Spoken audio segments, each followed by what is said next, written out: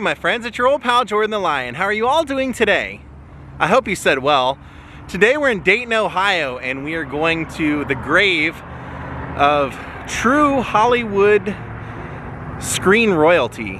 But not only a movie star, not only a TV star, also a radio star, a horror star, a comedy star, a drama star. This woman did everything and actually was someone who Vincent Price himself called the true queen of horror. We're going to the grave today of the great AGNES Moorehead. But we're not in Hollywood or anywhere like that. We're actually here in Dayton, Ohio, and I'm going to tell you why she's buried here, a little bit about her life, some controversy, and just about how amazing she really was. Daze with Jordan the Lion, it begins right now.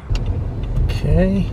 And it seemed like it was kind of off straight to the back, wasn't it? Yeah.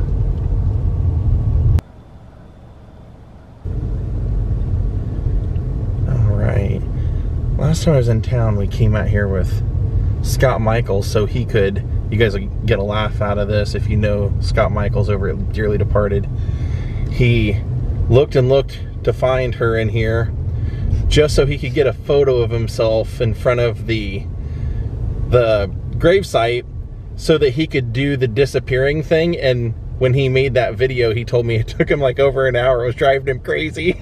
But it's so funny to think that he wanted to come all the way out here just so he could do like a little like 3-second video that he would post on Instagram. She's not in here, but I just always thought this was really cool when we drove past it last time. The architecture and everything of it. She's in the mausoleum here in the back.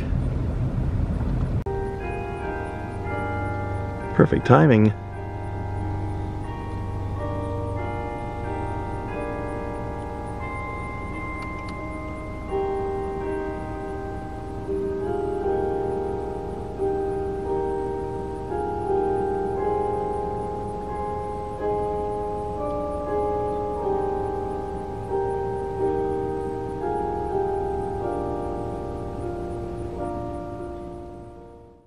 Hopefully it's open.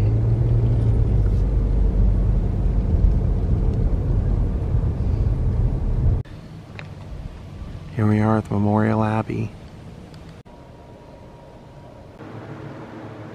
She was born in Massachusetts, and her father was a traveling minister. So he was stationed or parsonaged at various different places. So she ended up being raised in St. Louis, but she loved to sing from the time she was a little girl. Her mom taught her to sing, and she actually loved to perform. So she had read the Lord's Prayer on stage when she was 3 years old.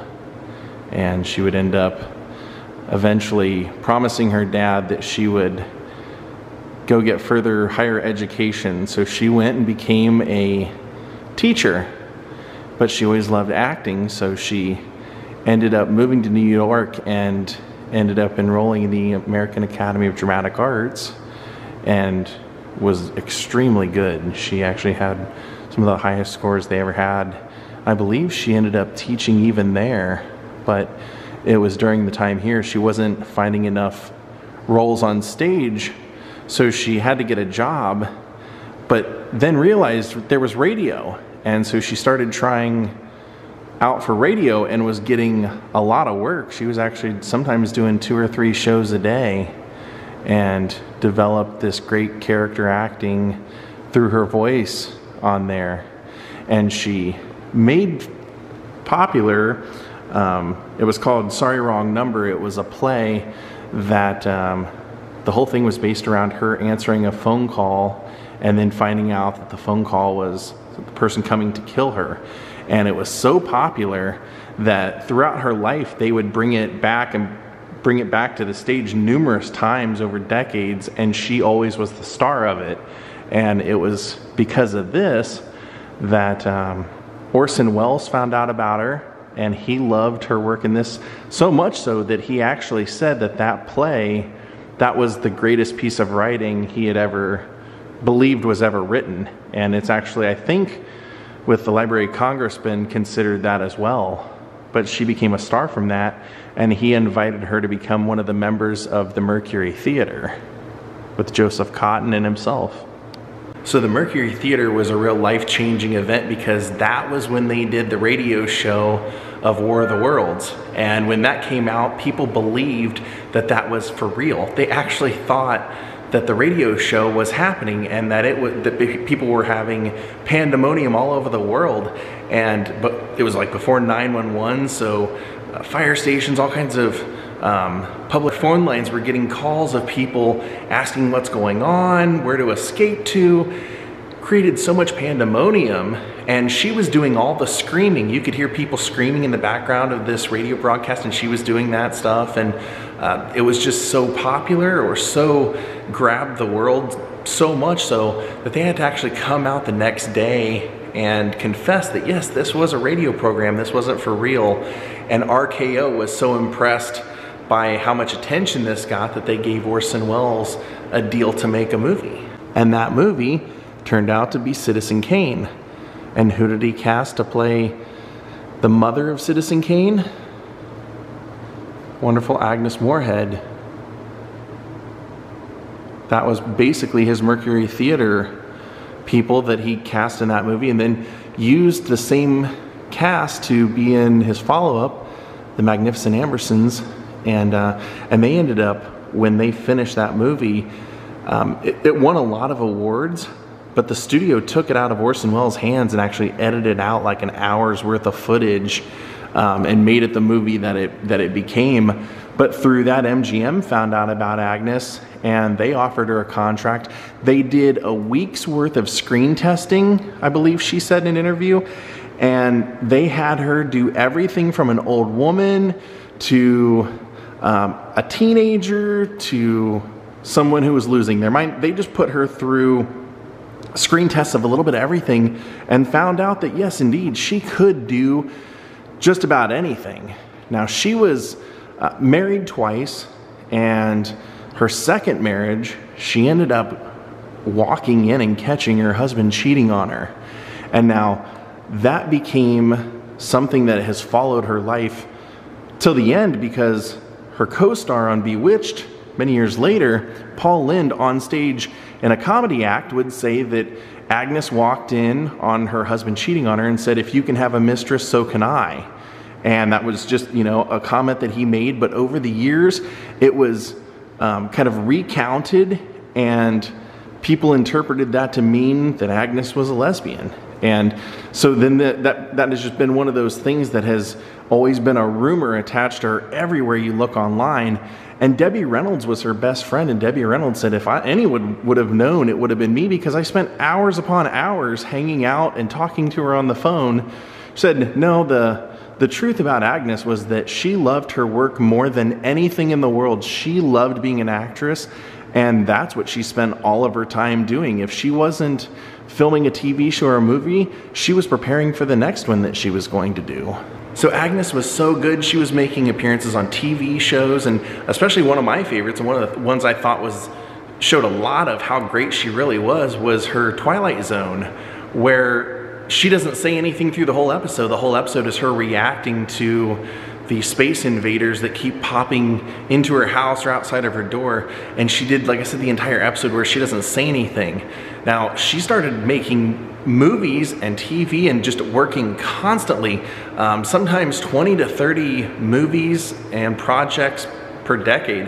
And then in the mid-60s, they came and offered her the part of Endora for Bewitched, but she decided she didn't want to do it. The reason she didn't want to do it was because she felt like it would take up too much of her time. For one thing, she liked to do all the projects, she liked to be doing different things, and she figured she wouldn't be able to do stage, TV, and movies and all that stuff if she was always tied down to one project, which would have been a TV show that you had to rehearse every week. So she said she didn't want to do it, and what ended up changing her mind was she ran into Elizabeth Montgomery in a department store a couple weeks later, and Elizabeth Montgomery said, I was the one that recommended you for that because I just love your work so much. I wanted so bad to work with you. And apparently Agnes Moorehead said, well, how can I turn it down if that's the case? So she agreed to do it, but she wanted it put in the contract that she didn't have to be in all the episodes so she could go and do everything else, because she actually thought that since this was kind of a novelty concept, that it wouldn't be very popular and that she would just do it once and that would be it, you know, like one season, and then it ended up lasting for her, I think, 120 something episodes. So she ended up doing quite a lot of it.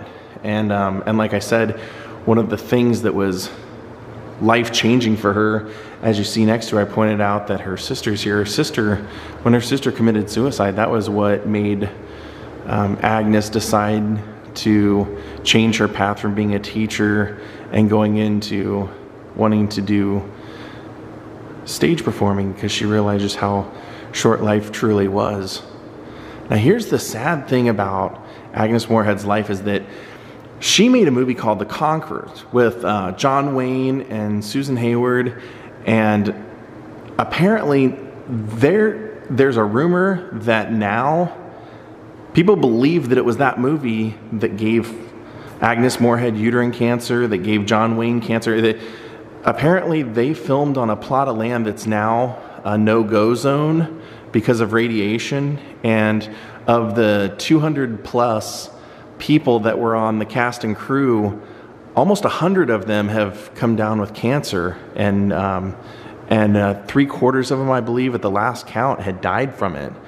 So Agnes was known for numerous things, doing Hush Hush Sweet Charlotte and Bewitched. Like I said, she was doing comedy, she did all this stuff, but shortly after Bewitched ended, that's when she started to feel something different and found out that she had this cancer. So she ended up, you might wonder, why is she buried in Dayton?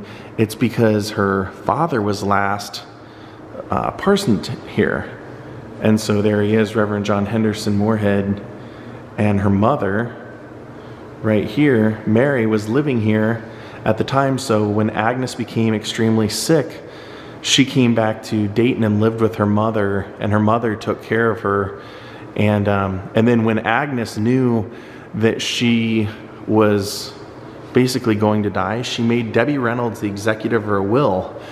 And Todd Fisher tells in his book that Agnes was extremely concerned that that her estate would somehow end up in the wrong hands. So she hired lawyers to make it ironclad so that her mother would get everything. And Agnes had a home in Beverly Hills, had all kinds of money, the residuals from Bewitched. And she said that she knew, even though her mother would never live in her house in Beverly Hills, she wanted, you know, she knew she would sell it and she would never have to worry about another thing in her life.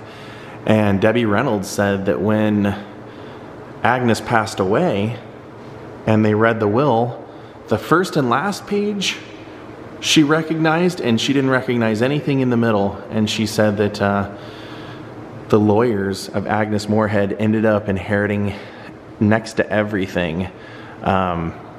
Elizabeth Montgomery received one piece of jewelry. Agnes's mother received all the furniture in the house, but the house itself, everything in the house other than the furniture and the residuals to Bewitched, all went to Agnes's lawyer. So apparently Agnes's mother asked Debbie to sell the furniture for her. The furniture was sold, and Agnes's mother ended up with about, I think they said $30,000. How sad is that, you know? So she's laid to rest right here with the rest of her family. And you'll also notice that her mother lived until 1990. Her mother lived to be 106.